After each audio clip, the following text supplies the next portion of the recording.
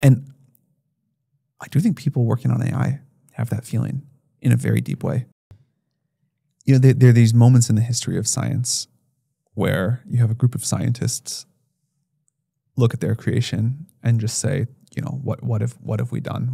Maybe it's great, maybe it's bad, but what have we done? Like maybe the most iconic example is thinking about the scientists working on the Manhattan Project in 1945, sitting there watching the Trinity test and just, you know, this thing that had, it was a completely new, not human scale kind of power, and everyone knew it was going to reshape the world. And I do think people working on AI have that feeling in a very deep way. No, we just don't know. Like, we think it's going to be great. There's clearly real risks, but in truth, I think all we know right now is that we have discovered, invented, whatever you want to call it, something extraordinary that is going to reshape the course of human history.